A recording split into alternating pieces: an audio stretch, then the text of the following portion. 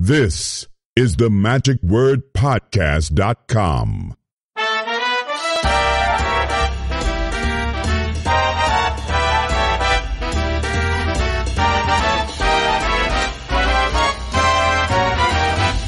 Ho, ho, ho. Merry Christmas. This is Scott Wells for the magicwordpodcast.com. Oh, sorry. This is Santa Claus for the magicwordpodcast.com. Well, we're having a little bit of fun this year, getting ready for Christmas. We're still a little ways away, but now is the time to start thinking about some Christmas gift giving. And Santa has 3 great ideas for you for your and your children, particularly your children and grandchildren. 3 books we're going to be talking about today. To begin with, we're going to talk with Amy Kimlat about her new book, which is called Hocus Pocus Practice Focus, an excellent book, which I heartily recommend, that would be great for you and your child. And she gives a lot of great information about this and why will be such a good book to be underneath the Christmas tree for your child. The second one is one we had covered a while back, and that is with Allan Kronzek, and his book is called Grandpa Magic. So if you are an older person, you have grandchildren, this is a perfect book for you, because this will teach you how to do some magic that you can entertain your grandchildren with these tricks that are easily within anyone's ability to grasp and understand. Because as a grandparent, and if you're a magician, a lot of times you're asked about doing some magic tricks, and Grandpa Magic will teach you exactly what you need to know. And then finally, we're going to talk with Murray Sawchuck about his new book, At Nighttime, We're All the Same Size. Now, this is a book that's not about magic in any way other than the magic of where you can understand what animals perhaps are thinking.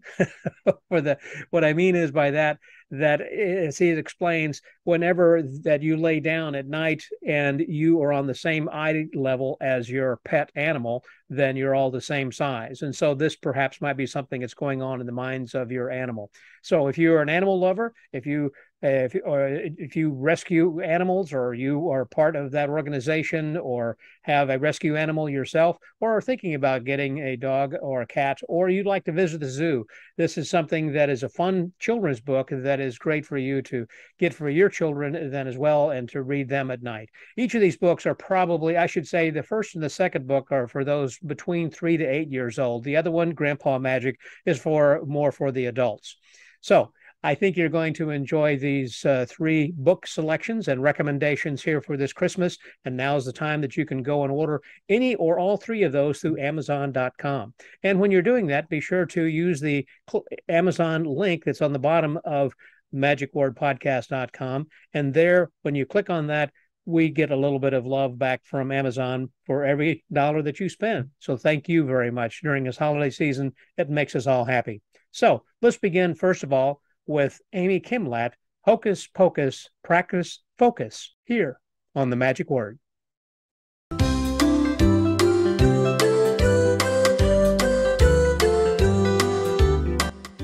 I have with me right now an author who is actually down in Florida, and this is her first time actually writing a book, and this is an amazing book, and it has been heralded by such greats as David Copperfield and Penn Jillette, among other magicians, including her husband, Kostya Kimlat. Perhaps you may have heard of him as well. So she's a first-time author, and I'm excited because this is something that she's bringing not really to the magic community so much as it is to the general public in particular, and also the graphics and everything were phenomenal. And so I want to talk with her about getting to know about how she had developed this book and the concept behind it and all of that kind of thing. So without me going on, I'll just ask the questions directly. Please welcome my guest, Amy Kimlat. Hey there, Amy. How are you? Hello. Thank you so much for having me. I'm doing great. Good. I'm glad to hear that. And I'm sure you are, because, boy, this book, it sounds like, is just hopefully will just do great business and do have great sales, because this is something I have not, there's a void for this book. There hasn't been anything else out like this that I've seen before. Thank you. Yeah, there are many books out there for teaching children how to do magic tricks, but there aren't a lot of books out there that teach what really goes into being a magician, things like hard work and study and persistence and mentorship. Good point. And I forgot to mention, of course, the title of the book is Hocus Pocus Practice Focus.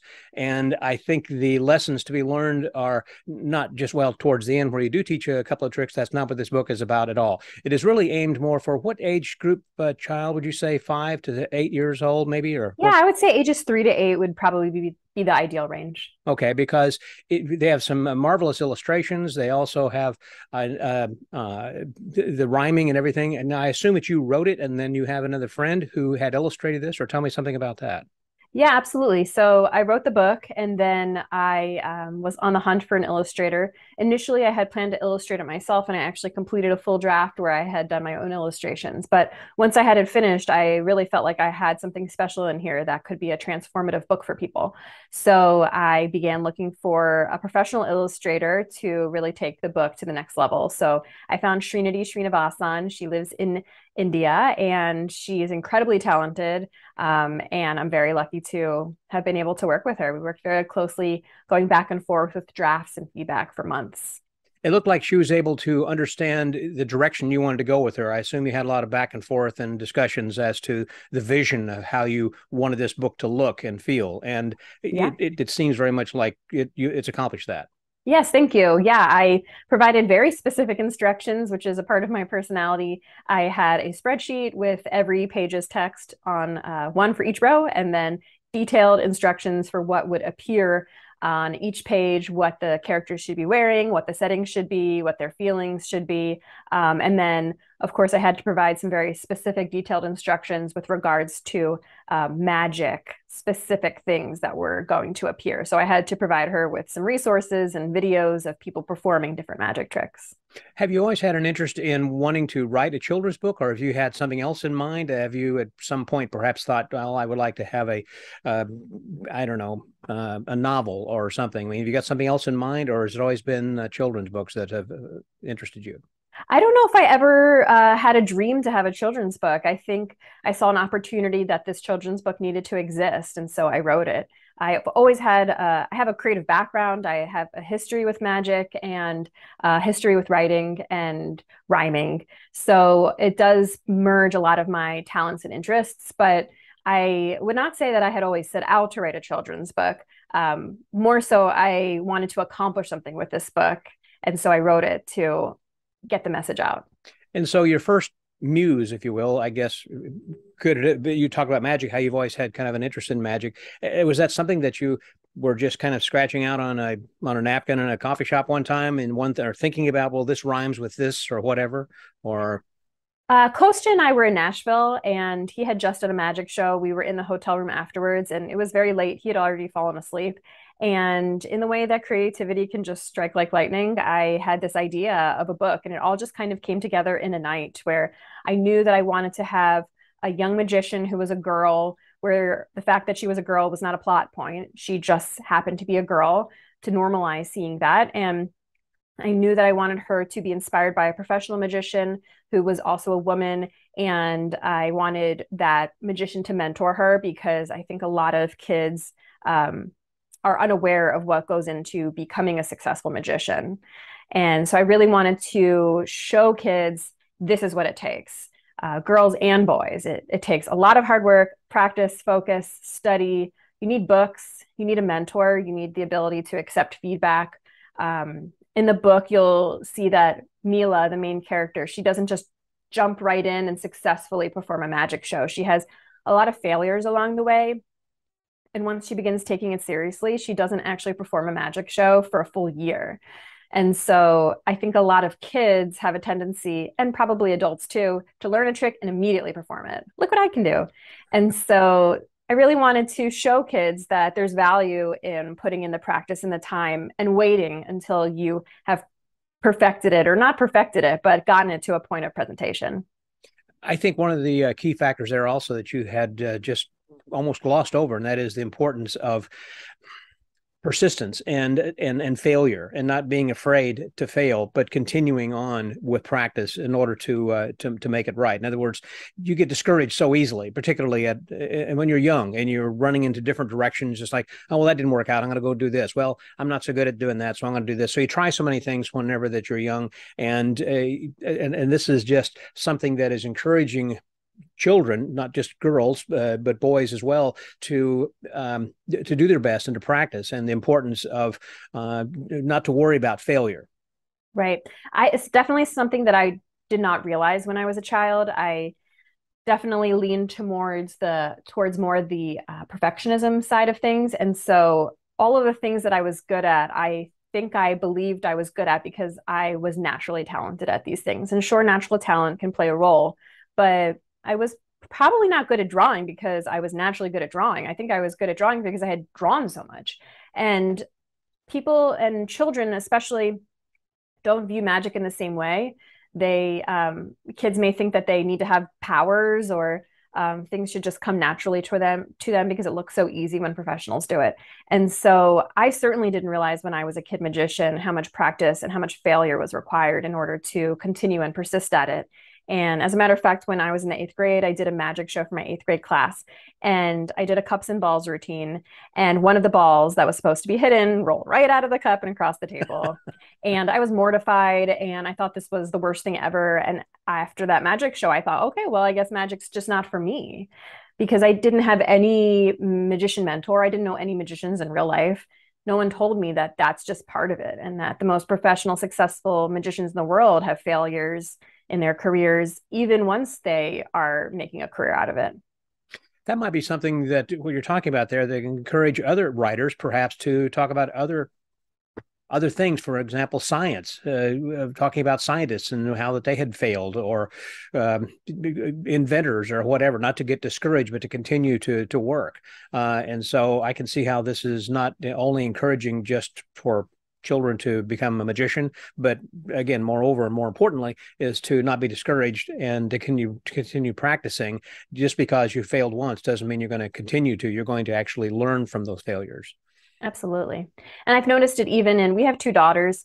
We have a 3-year-old Estelle and a 2-year-old Adelaide. And after we read the book to them, I noticed a really clear difference with Estelle and how she perceived practice and the value of practice even at the age of 3.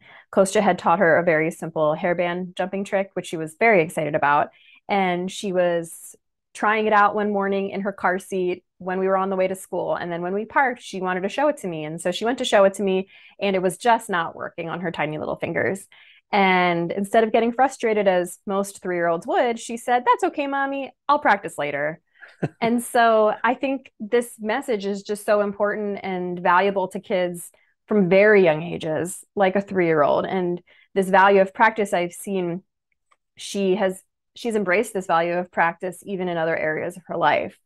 So I do think it's a very valuable message to kids, regardless of what their interests are. I think it's also great the fact you started out as a magician then yourself, and had carried on. I assume that's how you and Kostya had met, because of similar interests? That's a great question. We actually met through fairly regular means, I guess you could say, as regular as it can be when you're a magician. I grew up in Baltimore, and he lived in Orlando, and we met because he was performing a magic show at my workplace. He jokes that he volunteered to do this magic show. It was a nonprofit. He volunteered to do this magic show as an excuse to meet me. So that is how we actually met in person. But what's crazy is that on our first date, I was telling him how I was so into magic when I was a child, which of course he was surprised to hear. And I was so into magic that I used to post on these online magic forums, and I brought up alt.magic. Are you familiar with alt.magic? I'm very familiar. So this is exactly what happened after our first date. I went back home and I did a search for all of my old posts, and I'm reading them one by one. And I find this one post from January 1st, 1998. And I was 13 years old living in Baltimore, and I asked a question, and then I looked down, and on January 2nd, 1998, I got an answer from a 14-year-old in Orlando, and it was Kostya. Wow. And so Kostya actually answered my question on alt.magic, and I had no idea for 15 years. And then What's really amazing is that I asked the question on January 1st and he answered it on January 2nd. And then on January 3rd, 18 years later is when we got married. Wow. What a great story. Wild, right? It is wild. Yes, I recall alt.magic, and that was kind of the original forum, I guess, back when you could ask questions, then you kind of wait, and then you do dial up again to see if you could kind of have that long beep and wait until somebody answered, and then type in your message, and then whatever. And so it was fun to kind of chat with people, old and new and young and old. I'm sorry. Oh, yeah. All different aspects of magic and interest in magic and alt magic. That was, those were different days. Those were the beginning, I guess, of what later became the Magic Cafe, probably. Yes, very different days, days without notifications. That's true. Yep. You would just have to go out and check from time to time. And it was so anxious. I mean, like I'm sure with you, you'd ask a question. You were thinking, I hope someone answers this question. And sure enough, he did it the very next day. So that's pretty cool. Yeah. Wild. Yeah.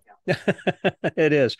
Now, as far as publishing this, I'm interested as well about, is this self-published? Did you find a publisher? Did you go out and actively solicit somebody once that you had this idea? I mean, there is a lot going on with trying to get a book finally published and out there, as opposed to if you want to do your own self-publication, there are different ways, of course, that you could do that, but then the marketing is all up to you, as opposed to having a major, let's say, Penguin publisher or somebody. I mean, there are different publishing houses. So did you go through a house, or is it self-published, or tell me something about that?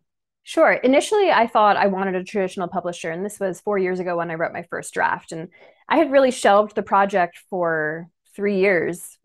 Shortly after I wrote the first draft, I was pregnant, and then life just got in the way. I had, we have 2 kids. We had 2 children under 2. So I was very busy. So it wasn't until the beginning of this year that I picked the book up again. And I very quickly realized that I needed to publish this book myself for several reasons. When you publish a book yourself, you're really in control of the full process. Mm-hmm. And when you have a publisher, obviously they own the rights, they're in charge of it all. They decide how long it's going to take. So it takes many years for a book to see market. Whereas this book, I really picked it back up in January, and by October, I'm publishing it. So I could never have done a fast track timeline and getting the whole thing done in 10 months and out if I was going through a traditional publisher. And I really like the idea of being in control of selecting the illustrator and directing the art, and managing the entire process and retaining control and ownership of everything as well. And these days, the differences in what traditional publishers are able to offer you as far as marketing is not terribly different from self-publishing, because traditional publishers really expect you to do the majority of your own marketing these days. Literary agents are looking for authors with platforms, and publishers are looking for the same thing. So I thought, well, my background is in marketing and PR. That is my career. And so if I'm going to be expected to market my own book, even if I go to a traditional publisher, why not just keep the rights and do it myself on my own timeline? And so that's exactly what I've done. Yeah, then I don't see really what the advantage is of going to a traditional publisher, since they're essentially saying the same thing. We're going to use your platform, you market it. I mean, what do they bring to the table then? I do think traditional publishers have access. They have access to distribution beyond what self-publishers typically have, at least from the beginning. So there are certainly advantages, and there are definitely advantages if you are intimidated by the marketing aspect of it. But because that's something that excites me and something I have looked forward to doing, it was really a no-brainer. And I would just figure out the rest of the publishing process. Right. Wow. Very inspirational. I mean, there are a lot of other people who might have had some ideas for writing books, but might have been hesitant. And it sounds like it's quite encouraging what you're suggesting there. If you've got an idea, then go for it. Definitely. At every step of the way of the publishing process, I have learned just how much more there is to it. Mm-hmm. And there's just something else that I need to do. And so this has been a tremendous learning process, but it's certainly doable. Well, hopefully the sales will get the attention perhaps of some major publisher, and who might say, Amy, we'd like for you to do a book for us. Could be. You never know. You never know. Well, this sounds like it's just got success written all over it. And as we're going into the holiday season, I'm sure this is one that should be on the top of the list for parents to buy for their children. And this is something that the children can easily read themselves, or the parent could read with them, depending upon their age. Absolutely. And I really designed the book to be something that parents would enjoy reading, because it is a rhyming book. And as a parent, I tend to gravitate to the books that rhyme and the books that rhyme well. It's not easy to make a book rhyme well and have strong meter. And sometimes when I have a picture book that I have to read to my child and it doesn't have rhyme and it's got a lot of words, it can just be a slog to get through books, especially if they're not well written. And so I'm hoping that by making it rhyme and having the illustrations being really colorful and having some fun surprises in there as well, parents will enjoy actually reading this book to their children. Speaking of rhyming, there is one particular rhyme that sticks out to me in the book, and I think you know what I'm talking about. Yeah. Magicians work hard just like dancers and singers. They don't become great just by snapping their fingers. And that's pretty much the bottom line, I think, and that summarizes the book so well, because it is something in which the child sees this and thinks, oh, that's all you have to do. For an example, I remember Oscar Munoz was watching a magician when he was a child, and this guy did the miser's dream, and he thought, that's what I want to do. I want to be able to pull money out of the air for free and make money. It doesn't quite work like that. You just can't say hocus pocus, and it takes a lot of practice. And that's essentially what is the bottom line of what your book is saying, is not that there's not really magic like that, but it does take a little bit of time and practice. Absolutely. Yeah, kids definitely have a tendency to get a magic kit and then dive right in, figure a trick out, and perform it immediately. And so I want kids to take a pause and practice that trick over and over and over again. And that's something that I really emphasize in the book, that you see Mila, she practices one trick over and over and over again, instead of jumping from trick to trick to trick. And then she just really does a deep dive into her rehearsal and her practice before she presents her show to anybody. Well, when you say that, I think it's also something that all magicians should take to heart, certainly, and that is, you just don't buy a trick tonight or today and put it in your show tonight, because some people do. Or it's like they see it, and by the time they order it and receive it, when they buy it online, then they put it in their show immediately without any rehearsal or practice or anything then at all. So even though this is written for children, perhaps the message that you're trying to say to us, is to us, magicians in general, not just to children. Yeah. Yeah, I do think adults have a thing or two to learn from Hocus Pocus Practice Focus. And that's the title again, Hocus Pocus Practice Focus. Amy, thank you very much. Where can people find this book? And so since you are marketing this yourself, where can people find it? Absolutely. They can find it on Amazon. They can search Hocus Pocus Practice Focus, or you can visit my website, which is amykimlat.com. That's AMY, not right? Correct. AMYKIMLAT.com. There we go. And I wish you great luck with this. I know it's going to be a great seller, and it's something that should be on the Christmas list and in the Christmas stocking for your children. So thank you so much. I appreciate it. Thanks for being with us today. That was Amy Kimlat for Hocus Pocus Practice Focus. This is Scotty out. And now let's welcome Allan Kronzek as he talks about grandpa magic. With me right now is an author from New York who has created a children's book that I think deserves your attention. And I should say deserves your attention again, as this was written back in 2018. And it's something that if you haven't got a copy, you should. Or if you overlooked this first time, now's your time to catch up.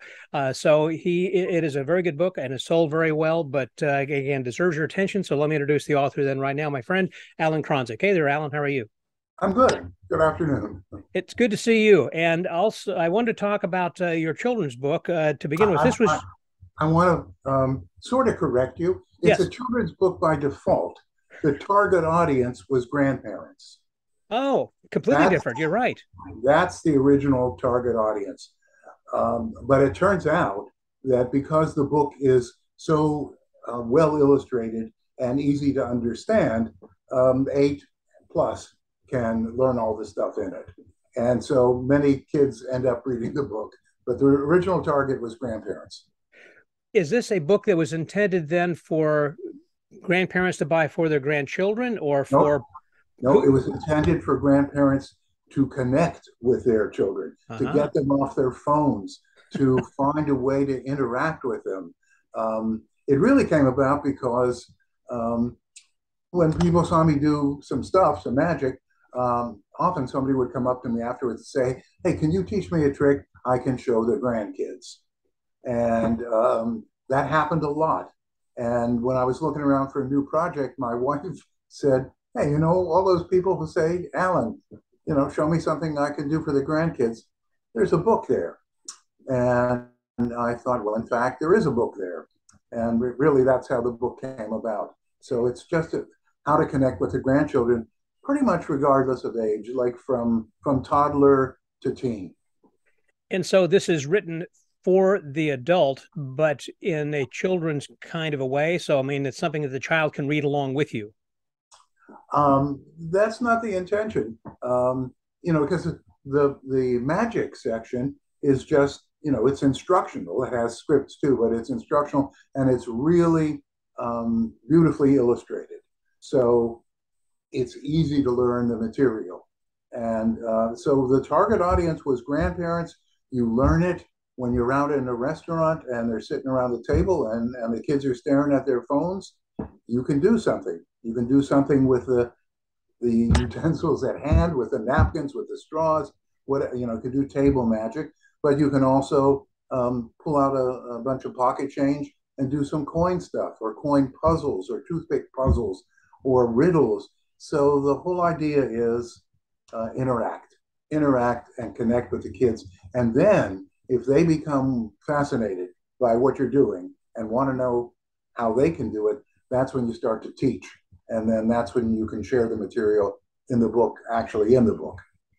That's interesting, because it's, again, not directed necessarily at children, but again, as you say, towards grandparents. And in particular, the children that you are showing the tricks to as a grandparent could be of any age that you want, whether it's going to be 3 to 13 or whatever. So it's not really a children's book per se. Then I see exactly what you're saying. Correct. The material is a wide variety of material. So there's, for a toddler, you can take a napkin and turn it into a bunny, a really cuddly, lovable bunny, or you can turn it into a chicken. And for a 13-year-old or a 15-year-old, you can do some really baffling card magic, for example, or a little coin magic. Right. As I recall, when we first talked about this, and it came out a few years ago, wasn't your daughter involved? Is she as an author as well, or correct me? It seems like that she No, she was involved in one of my previous books. We did a guide to the Harry Potter books called The Sorcerer's Companion, and we wrote that one together. And that one is in particular more for what, the teen audience? It's really for anybody capable of reading the Harry Potter books. So if you can read a Harry Potter book, you will find this reader's guide illuminating. And the older you are, the more you will understand the more advanced material, like the history of magical beliefs and stuff. An 8 or 9-year-old, will I'm not sure how absorbed they would be by that, but the real diehard Harry Potter fans of 11 or 12, they just dove into this book because it has all of the backgrounds of where the material that's taught at Hogwarts, where does it come from?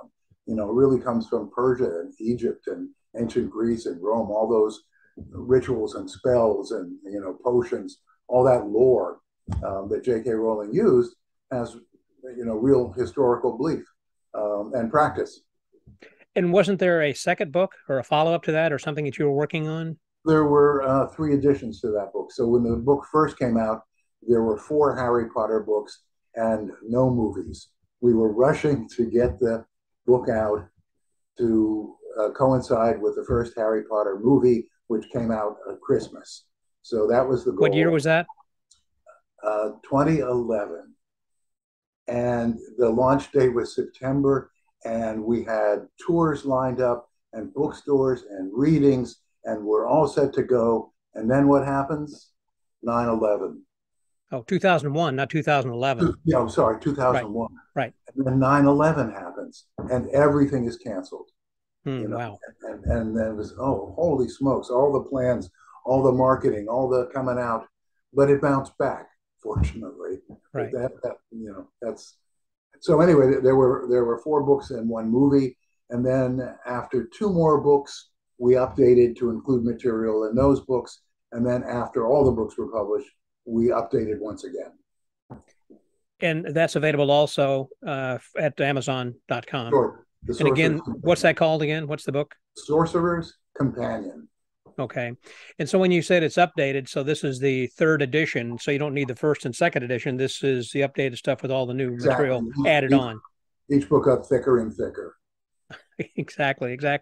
Well, going back then to Grandpa Magic, I wanted to find out about how you found a person to illustrate that? And obviously you or your daughter didn't do that. How'd you go about finding someone to do that for you? I did not find someone. The publisher did. Oh.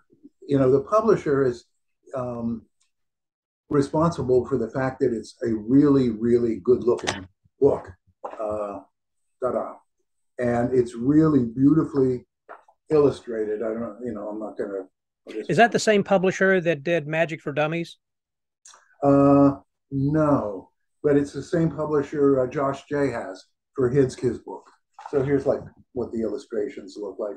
It's Workman, and Workman Publishing has always been noted for beautifully illustrated books and great marketing and a lot of how-to books, cooking. And so they're a niche publisher, but this was the perfect niche. And so I wanted them as a publisher, and I went to them with this idea. And we went back and forth a few times, and I went in and met them at their offices and did some magic. And eventually they said, it's a go. And I didn't really have a clear vision of what it was supposed to look like in the end. I thought it would be illustrated with photographs of me, photographs of hands, explaining how to do the trick. And the original title was Amazing Grandparents, plural. So we started doing the book, and they started taking the pictures. And along the way, as we're they started taking the pictures. We had 3 long all-day photo sessions going over each trick they brought in the freelance photographer. And there's also a production designer who was there, setting me up and just setting up the poses and in some shots, just wanting to make sure my sleeves were right. And then there was me saying, but you need a shot of this, you need a shot of this, you need a close-up of this, because they didn't really know how to illustrate a magic book. You need point of view shots from the performer's point of view as well as the audience and what's hidden. So we had to go through that process. And later I needed even more. So a photographer friend out here produced some more photos. And they in turn were sent to an illustrator who used the photos to illustrate the book. And it was only late in the process that I discovered, well, the book is called Grandpa Magic. And by the way, you're a cartoon figure, So they took all the photographs and turned them into a comic book of sorts, a comic book impression, which is what makes it look like a kid's book. It looks like a kid's book.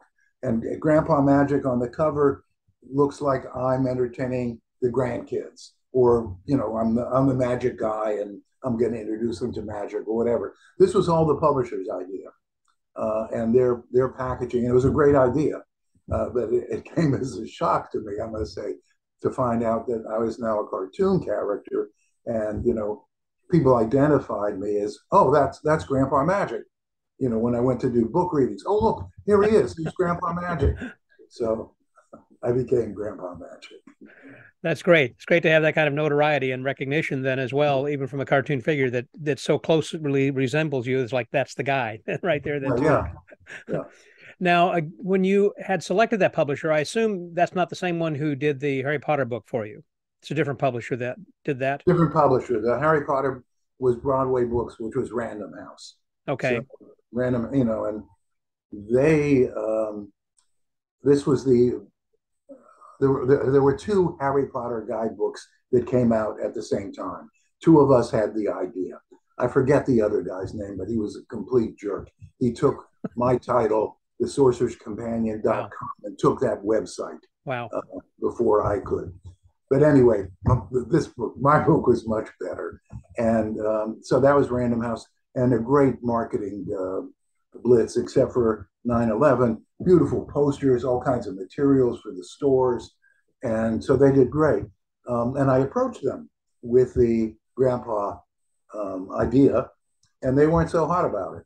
So they deserve first chance. That's the deal anyway. When somebody publishes your book, sometimes they get the option to take your next book. They said, no, thank you. And then I went to Workman. And I did a little research online looking at their editors and which editors had edited what books. And I figured, I think Kylie is the editor for me. So I emailed her, and I had a good opening. Hi, let me introduce myself. I'm the author of the New York Times bestseller, The Sorcerer's Companion, and I have a great idea. And then I pitched the book. Was that your intent from the very beginning, or did you think ever in the initial about your first book, again with your daughter, about the Harry Potter book, of self-publication? No, never. I mean, we certainly thought of it for a few seconds, but when you have a good idea and a hot idea, you get an advance. So I got paid to write this. And, when we went to Random House, I had a terrific agent before Random House who knew exactly what to do. And she put the book up for auction, which you normally don't do, but you send the manuscript, the idea being the pitch is introduction to the book and maybe 4 or 5 chapters. That's the basic pitch. And this is what the book is going to be. And she sent it out to like 5 or 6 major publishers, and everybody bid on it. And Random House bid the highest by far. And we almost fell off our chairs when they made the offer. And we said, yeah. So that money was split between my daughter and I, and it gave us the time not to have to worry about, money while we were writing the book, because I was doing school shows and things like that. And then I had to cut all that out and just sit at my desk because they were in a great hurry to get the book out before Christmas. Right. So you put all your shows and everything on hold and thought, okay, I've got a check right here that will cover all that because I need to focus just on this, and then I'll do other stuff later. Yeah, you get a third in front, a third on delivery, and a third on publication. Okay. And then I'm sure there are all kinds of deals, some of which might include royalties on the back end or anything. That was not part of it. No, sure. Both of them have royalties. Okay. And with the Sorcerer's Companion, we got like 16 foreign editions. So that provided a lot of money. And then for years, we got royalties, particularly from the American edition and the Spanish edition, which sold great. And now we still get royalties, but only like $400 a year or something like that. But we still get something. And with Grandpa Magic, I got a very nice advance, and I have yet to receive a royalty. It'll probably be another year or two before I make up the advance. They have to recover the advance. And in this particular deal, they also needed to recover part of the high cost of illustration, the photography, and then there was a freelance illustrator doing, I don't know, hundreds and hundreds of illustrations. So that cost a lot of money, and I had to allow them to recoup on that before I start getting royalties. When you were talking about them taking all the photos of that, and you were saying, well, a lot of this needs to be taken a lot more close up and some of the detail and everything, and it made more sense to illustrate that, certainly. And I know how much time it has to take Richard Kaufman whenever he illustrates all of his books then as well, and that's full of illustrations, but this is chock full of illustrations. And so, as you said, there are hundreds there, and so that had to take a lot of time and a lot of money, I would think, to pay the illustrator for all the time that they took to do that, because they're beautiful illustrations and make perfect sense. Really good illustrator. His name is Kyle Hilton, and then he went on to who am I thinking of? Illustrate another magic book for a celebrity magician who was the president of the castle for a while, actor. Neil Patrick Harris? Yes. Yep. I think he did a kid's book, same illustrator. Yes, he did a children's book. That's right. I forgot. Right. Okay. And, was his a magic book? Yeah, in some sense. I don't remember it, but I did look at it, and it was a magic. It was a how-to. Interesting.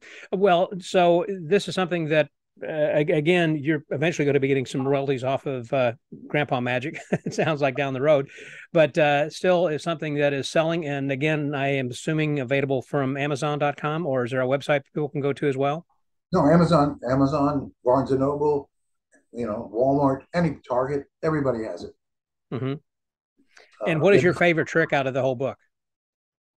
Or perhaps the one you show whenever that you're on tour and they say, show us a trick, Grandpa. Jumping rubber bands. With the fingers, you mean? The jumping rubber bands? Yeah, Okay. yeah. It's very personalized in that, I just, wrong color, but I introduce this guy. And this is Ronnie the Rubber Band. And did you hear that the Rubber Band Olympics are coming up? Oh, yeah, Ronnie's going to be in the Olympics. He's in the jumping contest. So that's the premise. And then, show Ronnie's going to jump from here to there. But before you do any exercise, like jumping, you should do some stretching. So Ronnie always does some stretching. And then I'll usually have the kid say, 1, 2, 3, jump, Ronnie. And they say, 1, 2, 3, jump, Ronnie. And then Ronnie jumps, and he's on the top fingers.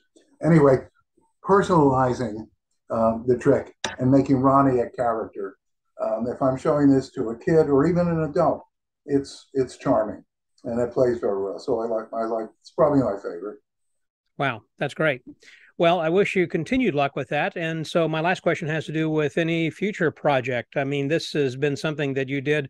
You said that Sorcerer's Companion was something that you had a short timeline to complete before the movie was coming out way back when. Then you had subsequent editions on this. And then when you did this book, you've had success and done a tour with that. Did you find that was successful enough that you would like to do another book similar to that, or by adding more tricks for Grandpa Magic Volume 2, or perhaps having something that's more directed at children?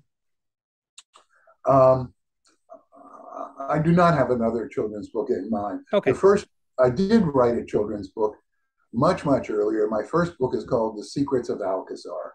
And for an 8 or a 9 or a 10-year-old who's really serious about learning magic, it's a really good book. Doesn't have the great illustrations, but it covers all manner of topics: the magic theory, presentation, handling, all the aspects of magic in each chapter.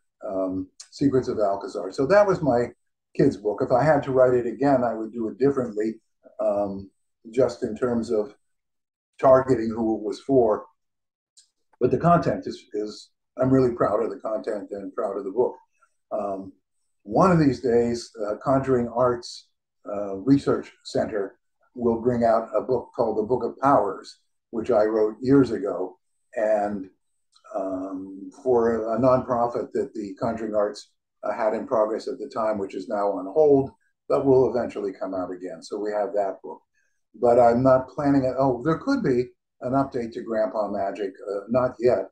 It originally was 1/3 bigger. We cut 1/3 out of it. So I already have 1/3 of a sequel.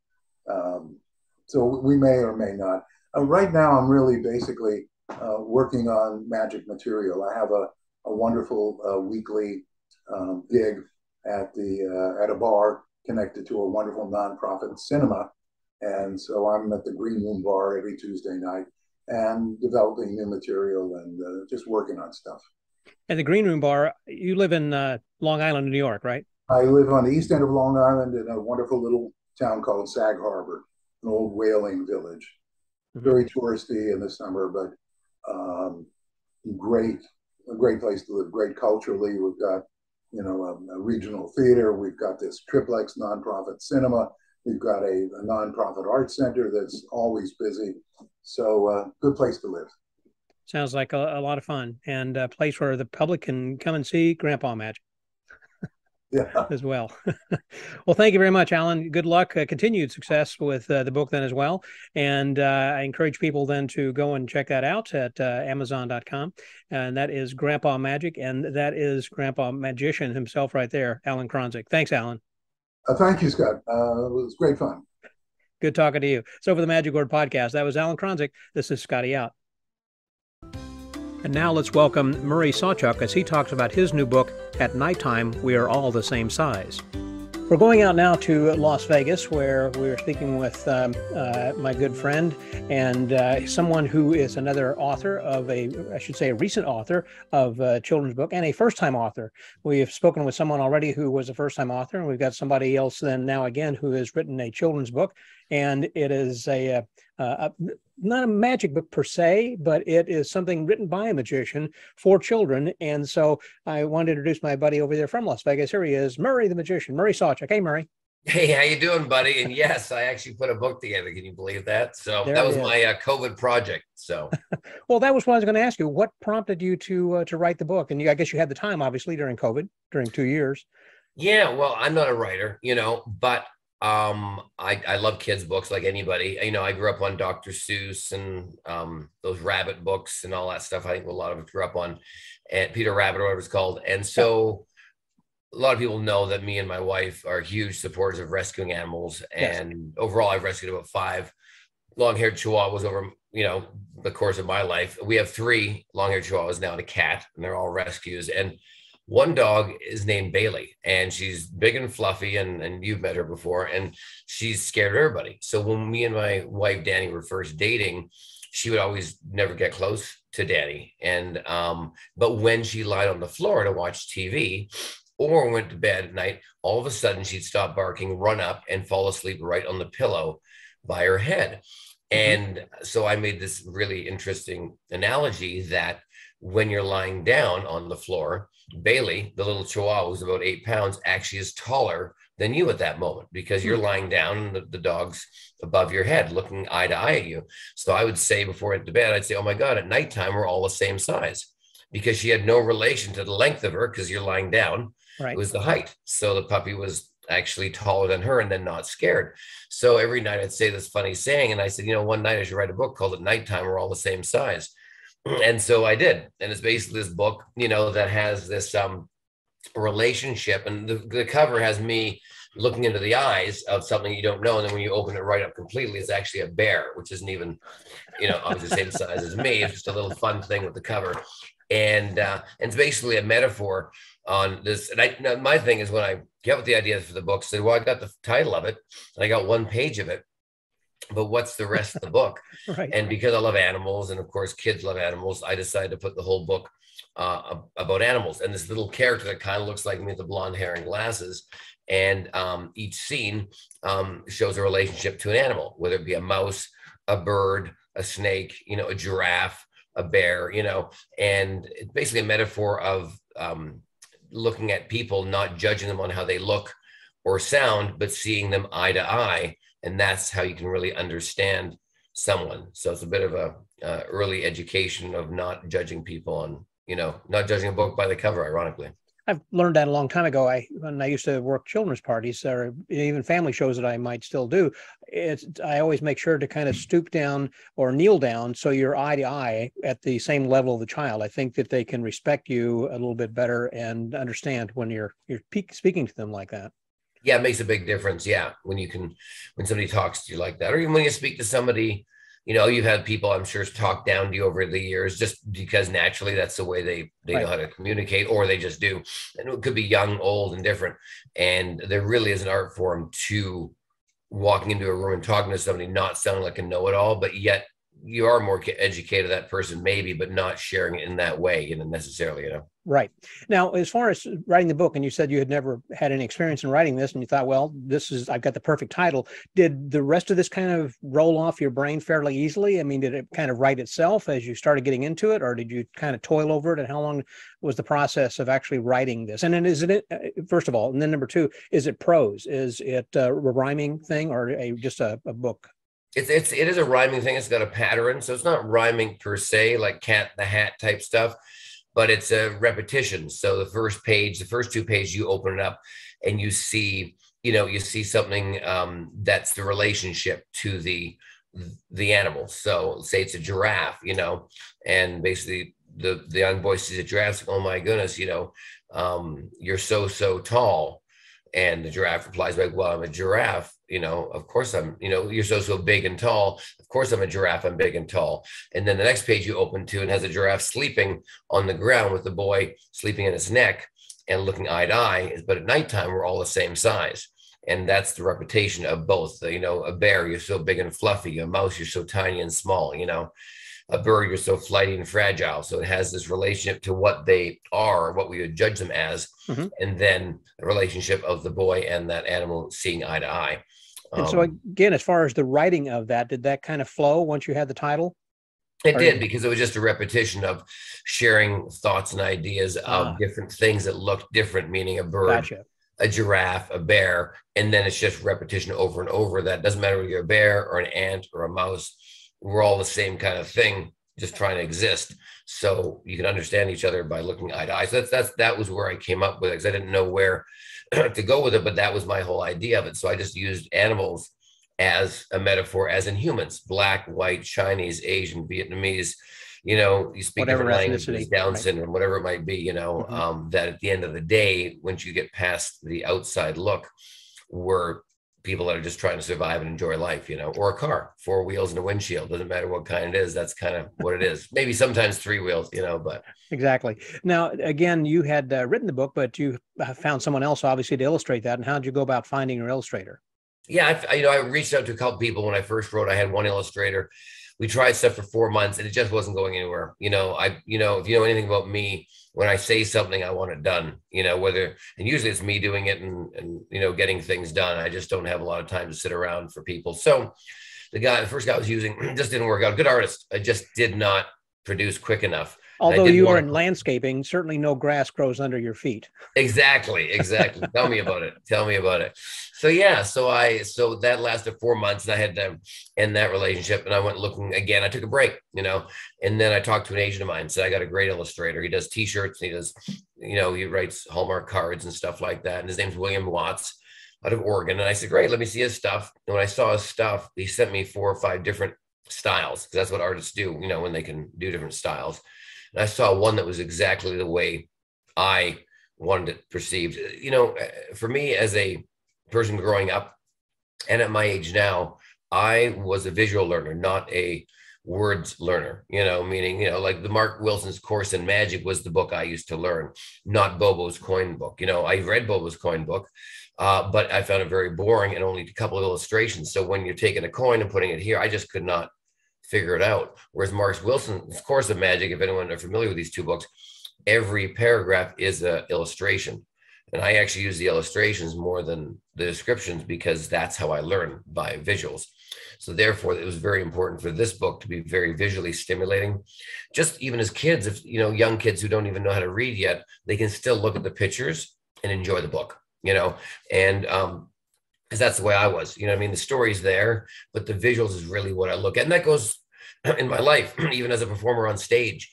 My magic's much more visual than intellect, a lot of it, because that's the way I like things. Same with landscaping. When you walk into a backyard, I want things that stand out in our company, because that's the way I look at things, So with this book, it was all about the visuals and looking, at what it might be. And also there's a little secret in the book as well that I really haven't shared with anybody, but it repeats on every 2 pages. You see it, and it's a little hide and seek kind of game with another animal that I put into the book, and it's something I've not publicly put out there. I'm just hinting at it now that if kids read the book more times over and over, there's another cute little mystery inside the book. It's almost like a hidden Easter egg, which I love those little things in movies, or, like the hidden Mickeys at Disneyland.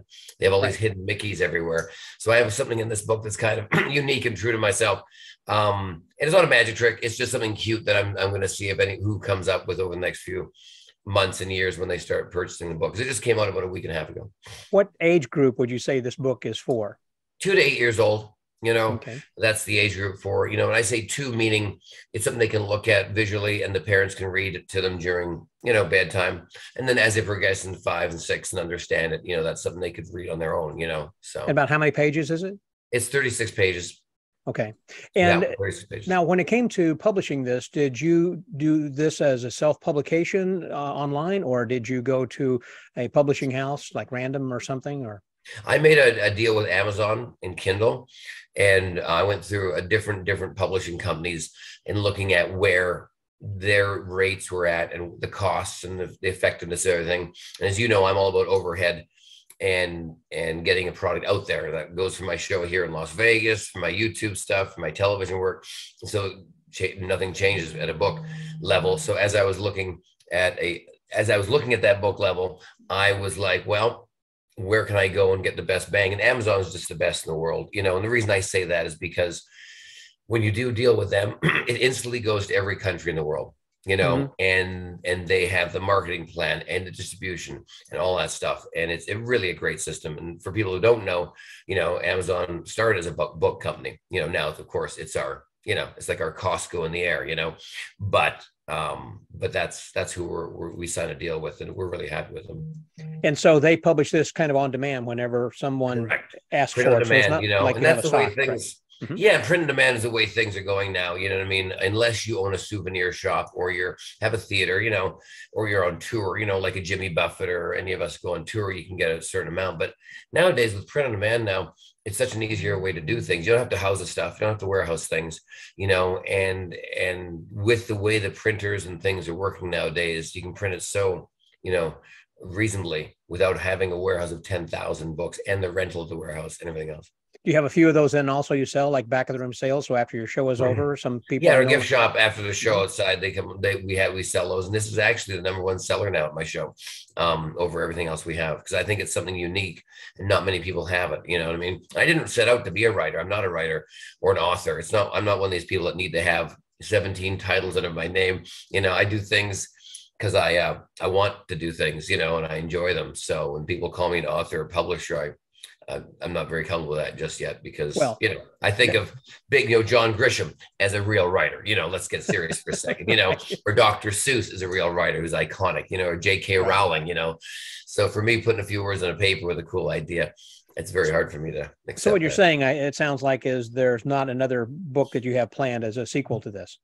Not really, but there is a couple others that are that I've thought about it, you know.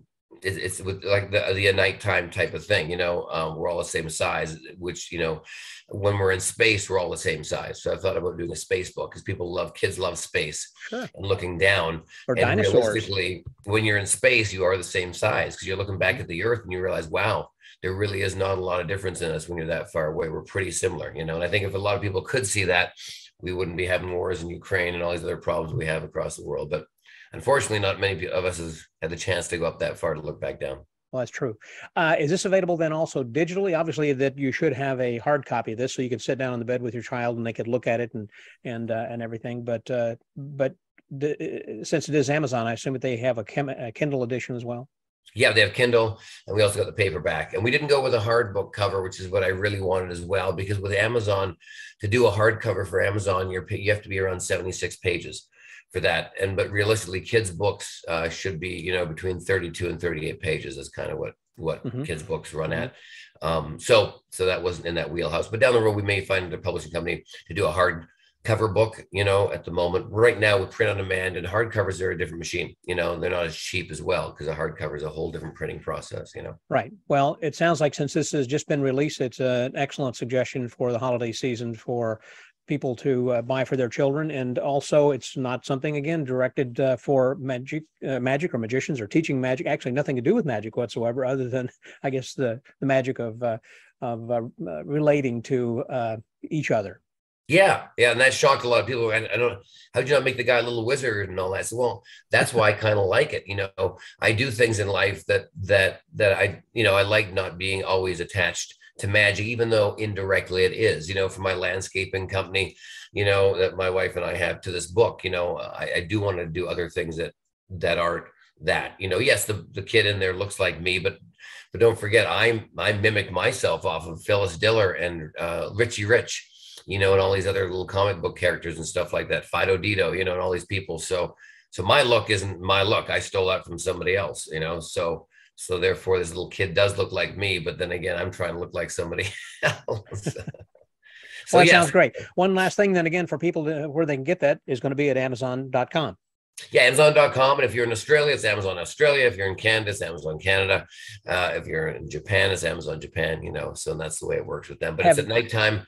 We're all the same size. And then if you put my name in Murray Sawchuck, it'll come up. So it'll probably come up quicker under my name, Murray Sawchuck, than at nighttime. We're all the same size, just because it's the first thing I've actually published and I'm selling on Amazon. There hasn't been any interest so far, I guess, to date, as far as this being published in other languages?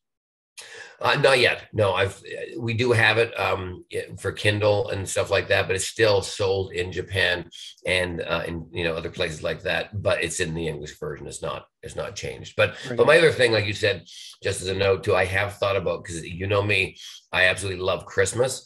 So I've thought about doing this in a Christmas book, because I love Christmas books. There's one you have around the house. So basically, it's the same book almost.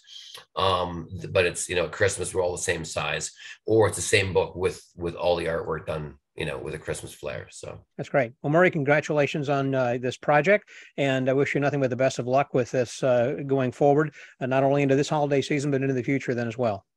Yeah, thank you so much, Scott. I appreciate it. I miss seeing you, and you're always a guest here, that. Thank you. Looking forward to coming to see your new home. I can't wait. And so that was the author of At Nighttime, We're All the Same Size. That was Murray Sawchuck. And this is Scotty out.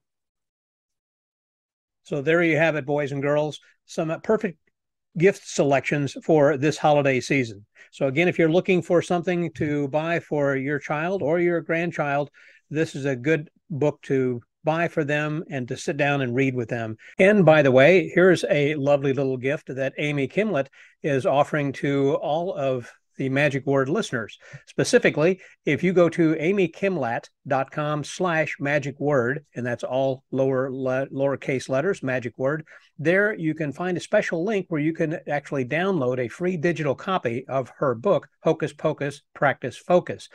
Her intent is hopefully that it will, by doing this, it will encourage you then to leave a nice review on Amazon. She needs a lot of reviews in order to help promote and sell the book. And also, after you've seen a digital copy of this, perhaps that you might want to purchase your own hard copy of this book then as well while you're there. But again, a free copy available for Magic Word listeners at amykimlat.com/magic word. And again, I encourage you, please, to leave a 5-star comments for her and Amazon to help boost her rating so that she can help sell this new release book of hers. It's very good. I think you'll enjoy it. And I also, again, encourage you to buy your own hard copy of this book for your children for this Christmas. You will enjoy Hocus Pocus Practice Focus, and also At Nighttime, We're All the Same Size. And again, for grandparents or older people, you don't have to be a grandparent. I would recommend then Grandpa Magic by Allan Kronzek. All three good reads. I think you will enjoy them. And again, please use Amazon.com link that's on the magicwordpodcast.com. And there you'll be able to help support us, as well as having an enjoyable gift for your child or grandchild. And so from the North Pole, stay well, get booked, and don't be naughty. This is Santa out.